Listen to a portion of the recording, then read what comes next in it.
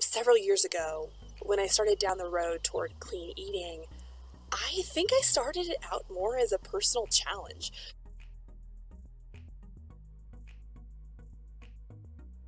It wasn't like I really wanted to lose weight or I wanted to just clean up my diet for whatever reason. I just think I saw it as a personal challenge.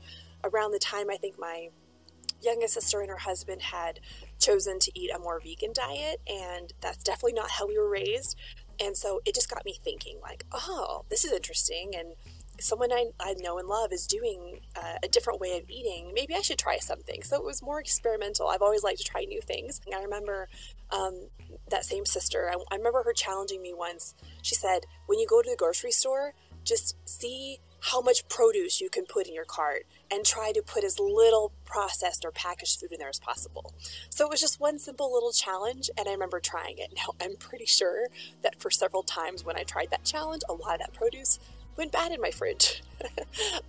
So I wouldn't say it was a failed experiment, though. It was still good to just start to think about how much or how little I ate fresh produce versus boxes of macaroni or chips or crackers or frozen food. So that was a really good first step, was just being aware and trying as a personal challenge.